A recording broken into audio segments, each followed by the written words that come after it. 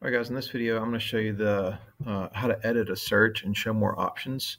So I'm searching for my second great-grandfather here, Sam Hillard Collins, born 1859, Shelby County, Alabama. All right, let's say now stuff's pulling up like crazy, but let's say I'm having a hard time pulling stuff up. I could edit my search, show more options, and I can say, okay, he was born in Shelby County, Alabama. I know that he lived in Leeds, which is technically in Jefferson County, Alabama. I can also add a father. So I know his dad's name was William H. Collins. And I know that his mother's name was Nancy. Let's see. I know that he had a child named Tom, which would be my great-grandfather. Okay, so you can add all these other things in.